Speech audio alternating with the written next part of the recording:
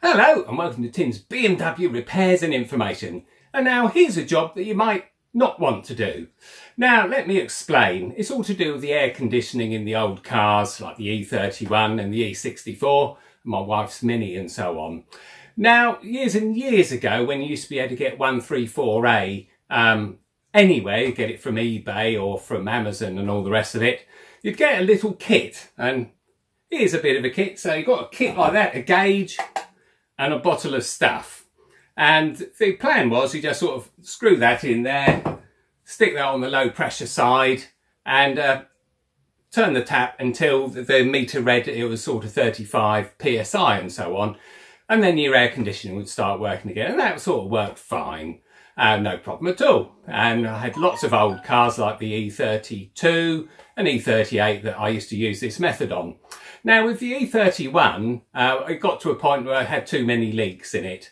And so it made much more sense to sort of repair the leaks and then get it professionally regassed. And when they regas it, they just plug it into an automatic machine and it does all the work for them. What it'll do is it slurps out all the old oil, all the old PEG oil and all the old refrigerant, and then it puts a deep vacuum on the system, and what it expect to see is no loss of vacuum. So it's vacuum, lock the system, and then measure the depression in the air conditioning system. Now if it held a vacuum, that's fine, you can get on and do other stuff. And if it didn't hold a vacuum, then that's it, you've given up, you've got a leak somewhere, you have to sort it. So I sorted it on my E31. Condenser was the problem with that. So I replaced the condenser and everything was okay. Anyway, I'm getting off the subject a bit. Anyway, in those sort of situations, use this automatic machine. It costs you 40, 50 quid. I mean, there used to be loads of garages with signs out saying air conditioning servicing 40 quid. And so I used to take the E31 up and get that done at one of the garages. And well, until they realised that it took 1.6 kilograms of 134A actually to fill it up, and then they went off the plan a bit.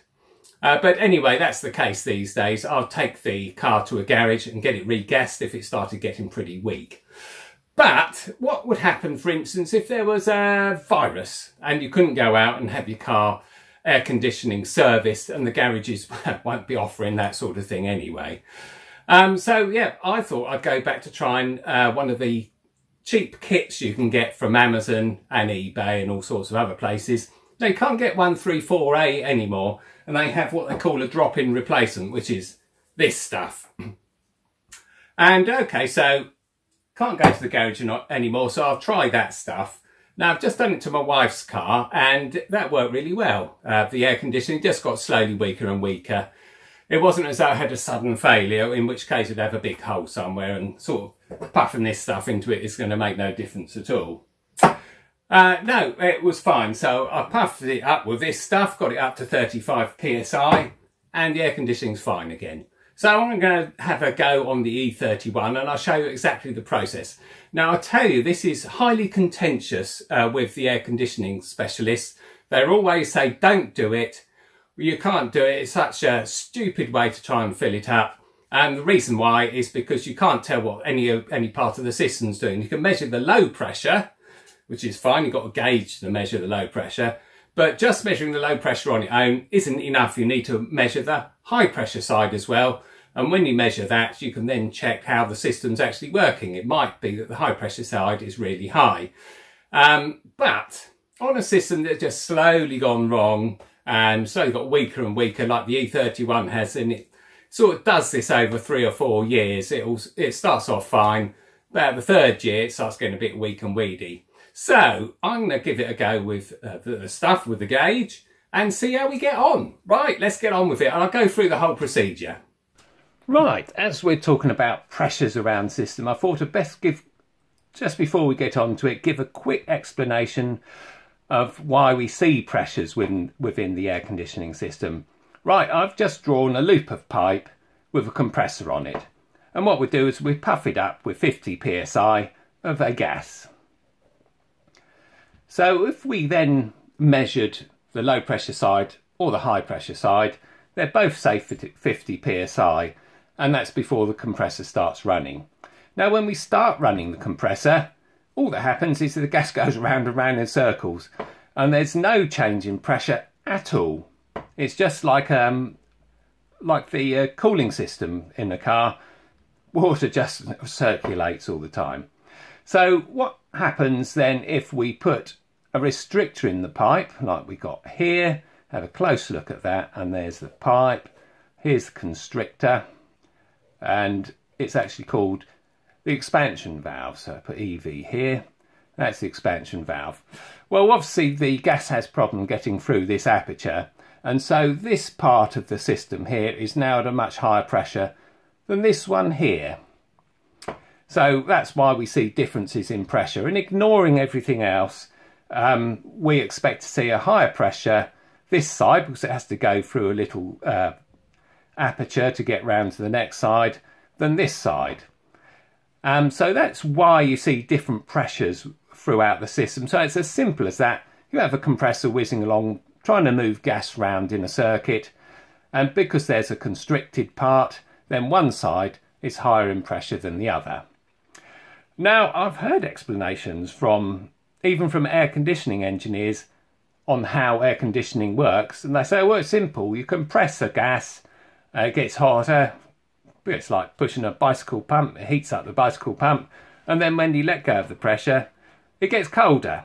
Well, that's true to a certain extent, but if that really was the case, then you could just fill up an air conditioning system with air and it would work just as well.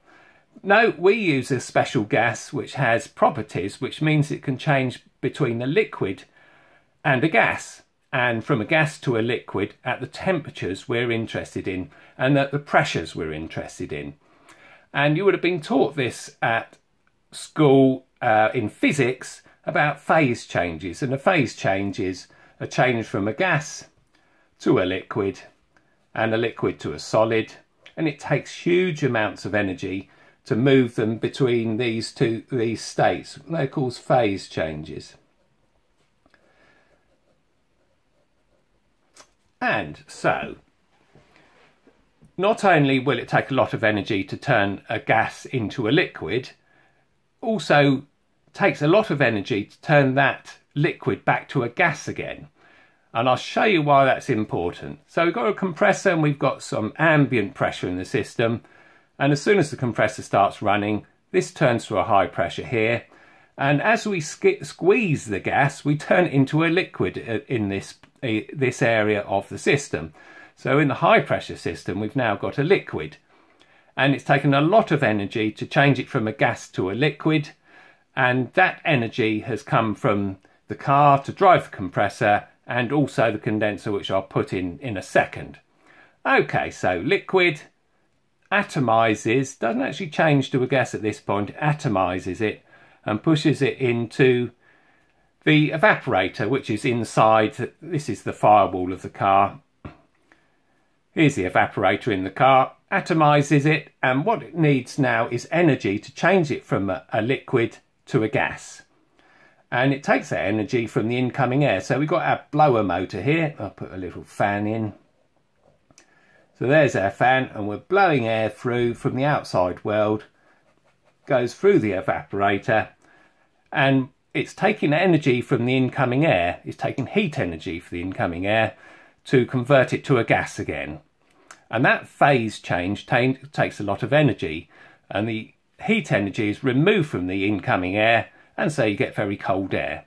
So that's why we use special gases, because they change from gases to liquids at pressures and temperatures which work in air conditioning systems. Okie doke, pressure, liquid, atomise, back to a gas, takes heat from the air, makes your feet cold.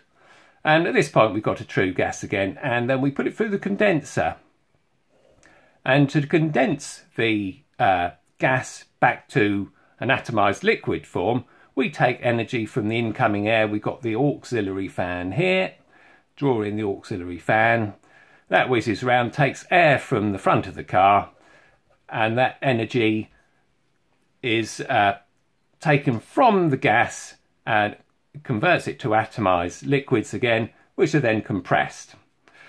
Okay, so that's how a very basic air conditioning system works. We've got the dryer as well. I can't remember if it's there or there.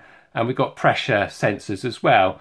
And on the E31, you've got a double pressure switch. It notices if the pressure's too low in the whole system, and it won't turn the compressor on. And then it notices if the pressure's just right, and the compressor runs. And if it's too high, then it runs the fan absolutely flat out to try and reduce the pressure within the system. So obviously the hotter the whole system gets, the higher the pressure gets. And so that's why I have switches. Rightio, getting off the point again, I'm afraid. Right, so that's, if this system isn't running, the compressor's off, then we've got a basic pressure within the system, which is around about 50-60 psi, when nothing's moving at all. As soon as the compressor runs, what it will do is the high pressure side will start to increase quite rapidly as we start forming a liquid around on the high pressure side, and the low pressure will just drop to nothing until we start the system working, where we start taking energy from the air and then condensing it back again, and then the low pressure will start to rise back up again. And in a working system, what we're expecting to see is somewhere around about 35 to 240 psi of the low pressure side at an ambient temperature of 20 degrees C.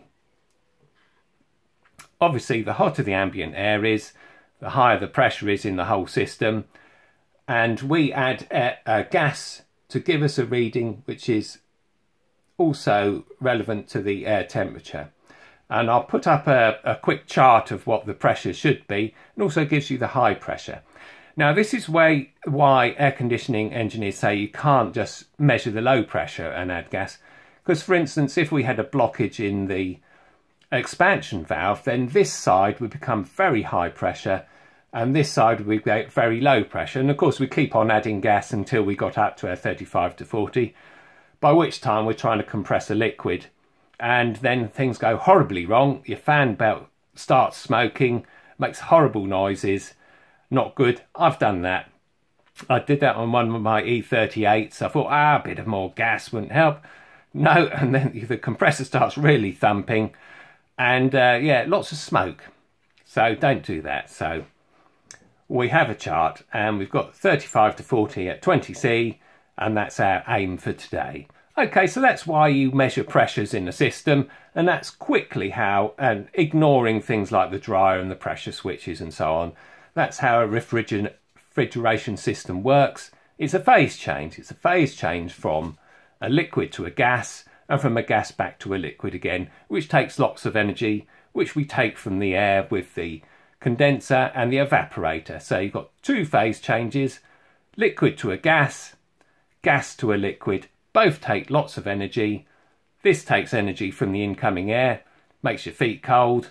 This takes energy from the, removes energy from the system by making the air that goes through the condenser hot.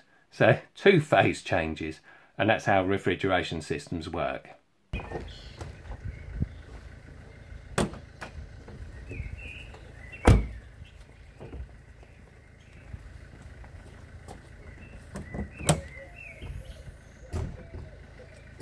Right, here we go then. Got the bonnet up on the E31. And the first question is, how do you tell the difference between the low pressure side and the high pressure side? Well, the low pressure side has bigger piping than the high pressure side. And not only that, the fittings are different as well. This fitting on the high pressure side is much larger than the one on the low pressure side. And that also means that the adapter we've got in the kit isn't going to fit on the high pressure side. So you don't want to plug it into that. Lots of pressure in there. So there we go, that's the first question answered. Low pressure side has got a smaller connector, and we just whip off the top. Put the doofer in your pocket so you don't lose it. There you go, there's the low pressure side. Right, the next thing we do is we'll get our little kit all ready to go, and then we need to start the car. Now, if you've got a situation where the compressor doesn't run and the auxiliary fan doesn't run, then it's quite likely you've just got very little gas altogether, and a single feeble little can is going to make no difference at all. But on my car, the air conditioning is working, but it's a bit feeble, and that can be a lot of things. But at least we can check the pressure on the low pressure side, and if it's a bit lower than it should be, then we can puff some gas into it. And of course it goes in as a liquid to start with, and that means you have to have the bottle facing downwards towards the valve. 134A used to do the other way up. And also you need to agitate the can as well, and that keeps the stuff coming out. The more you agitate it, the more pressure you get behind it, and also your hand warms up the tin, and you'll notice that the tin gets cold as it goes in. Righty-ho, so we've got our gauge and we got the stuff. As I say, it has to go that way up with this stuff, not quite sure why. And we've got to pop a hole in it with this tap, so this has got a sharp point at the end of it that pops a hole in the top of the tin. So what we do is we just turn it back far enough so it doesn't pop a hole in it straight away. There we go. And then screw the tin on.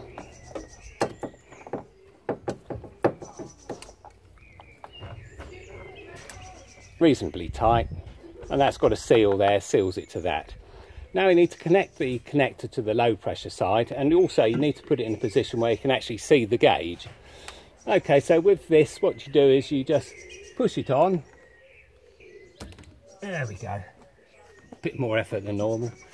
So yeah, push it on, and it's not going to come out until you lift the collar up. And my system is actually saying, let's get the other camera in. That's showing 50 psi already, which means it's obviously got gas in, and that's its sort of settled pressure throughout the whole system. Now, of course, as soon as we start the car, what should happen is the low pressure side should drop as it pushes the compressed gas, well, in turn to a liquid, around the system, and so the high pressure side will increase and the low pressure side will decrease. Anyway, you see what I mean when we get going. Start the car, make sure the air conditioning's on.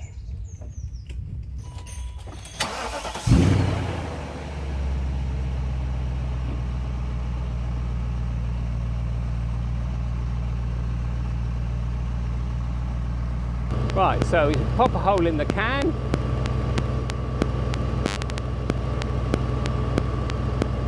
That's the hole in the can. Then watch the pressure gauge. If it starts going too high, reduce it again. And you can see it pumping around the system. So open the can, bottom up, shake it a bit. I can feel it coming out of the can. Can's getting colder. Never get out of the blue.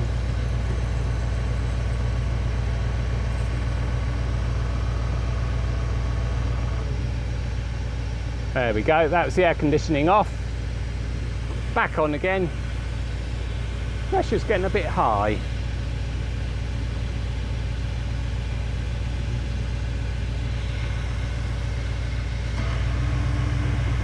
There we go.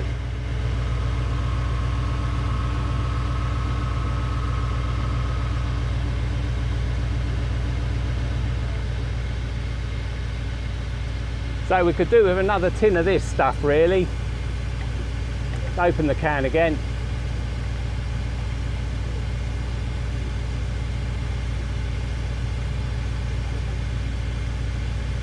And close the can up. Right, well, I put the air conditioning fan on full. It's cold in the cabin, so that's a good start, but we're a bit low on gas because we're still at 30, we should be between 35 and 40, which is just a bit too low. So the air conditioning's working okay, but our pressure's a bit low. Now 30 psi is fine as long as the ambient temperature's a lot lower, but at 20 degrees ambient temperature, we should be between 35 and 40 psi. So we're a little bit short of gas, but at 30 psi the air conditioning is working fine. So our bottle's empty.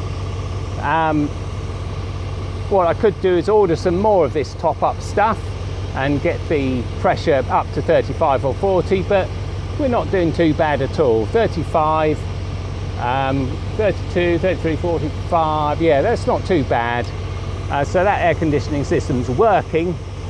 and it's working fine. It's doing exactly what it should do. We've now got a steady pressure, 30 psi or so. I'll show that to that camera. I will warn you though that some of these gauges are wildly inaccurate. When I did this a while ago, I used an old gauge that I've had knocking around since the E32 days, and that was miles out. It was whipping off the end of the scale, and that usually means that the compressor's had it and the system pressure is just high all round it. Because as you saw, when we started the engine and the compressor started moving, the pressure drops quite significantly. So colour up and off, do it quickly. There we go, ease off. Put the doofer back on. Well, there we go, back in the car again, and whiz it on full. Yeah, that's pretty damn good. I mean, the E31 air conditioning is absolutely fantastic. Chucks out such a lot of air.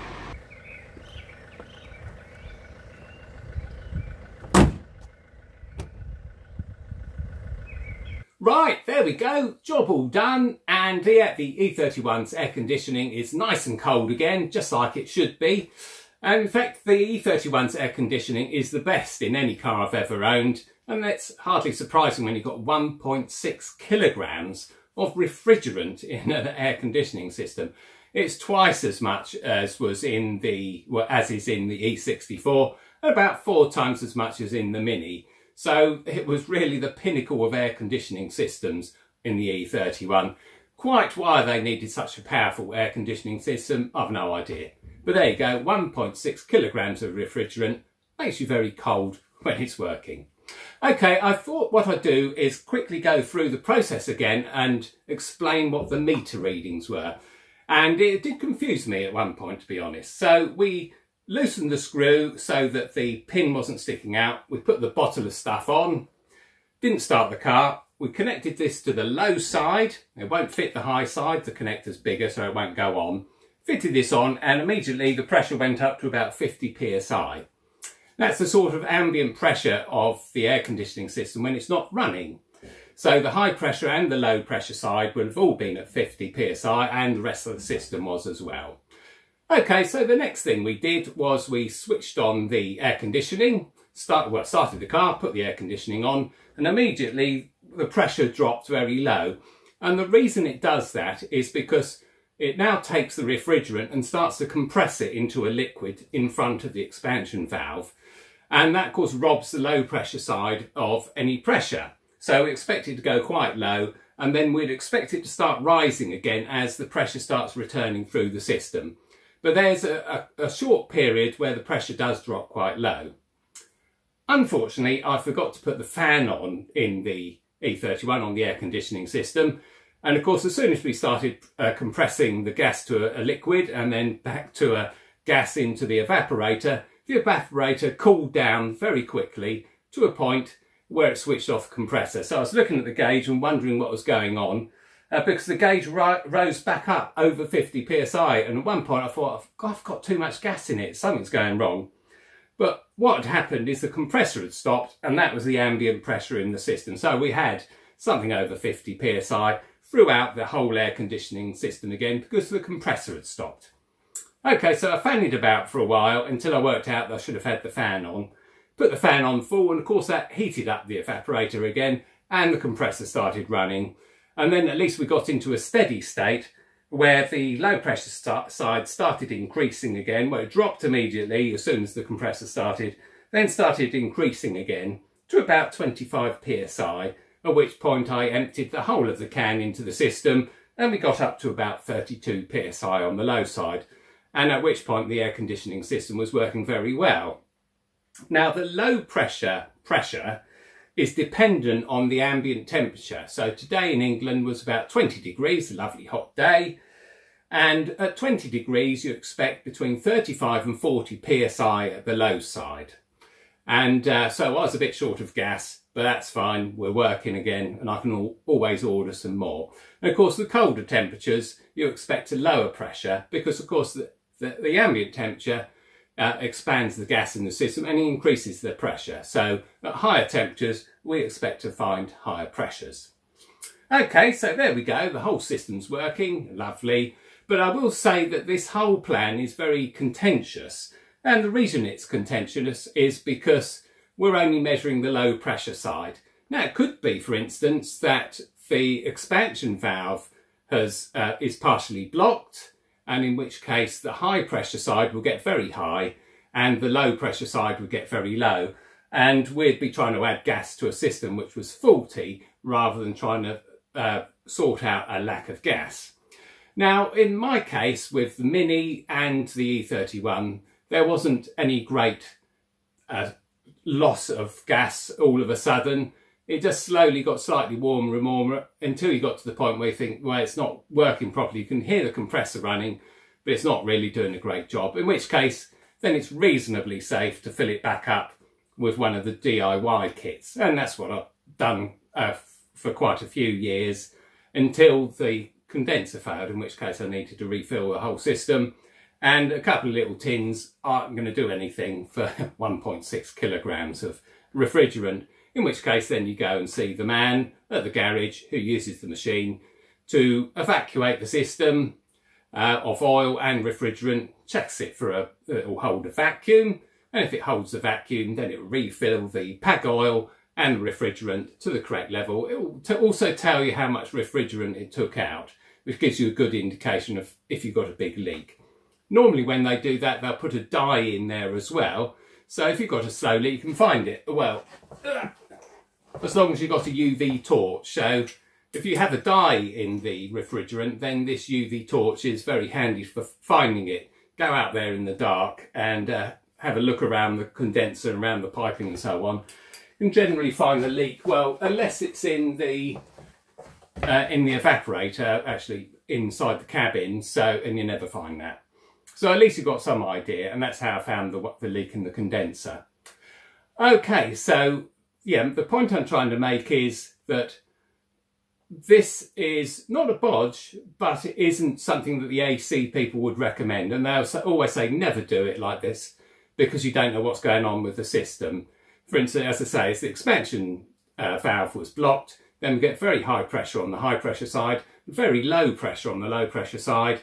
And looking at the two gauges, then the AC bloke can say, well, look, mate, you know, the expansion valve's blocked up, or something like that. And which is why they really go against you using these little kits. But I found these little kits very useful over the years, and have saved me a lot of time and trouble. And especially with, as we are now with the virus, we can't just pop out and have our air conditioning system regas. So maybe giving this a go is the way to go forward. And it really has made a difference to both the cars. I mean, the Mini was on its sort of last legs. It was getting quite warm in there, and now it's fine again. And the E31 was getting to the point where I was worrying that the air conditioning was losing its gas. And that's fine again. And of course, I'll update you as well if we have any problems in the future. But I've done this before, and it seems to me like that's going to hold its pressure. I mean, it was still working, the compressor was still running. That's the first thing to mention, that if the compressor runs, then you've still got some gas pressure in the system. And of course, putting this on told us straight away that we had an ambient pressure of about 50 psi. Righty-ho, that's enough about air conditioning systems. Yeah, thanks very much for watching. Thanks for subscribing. Thanks for commenting. And I always try and answer the comments as soon as I can. See you next time.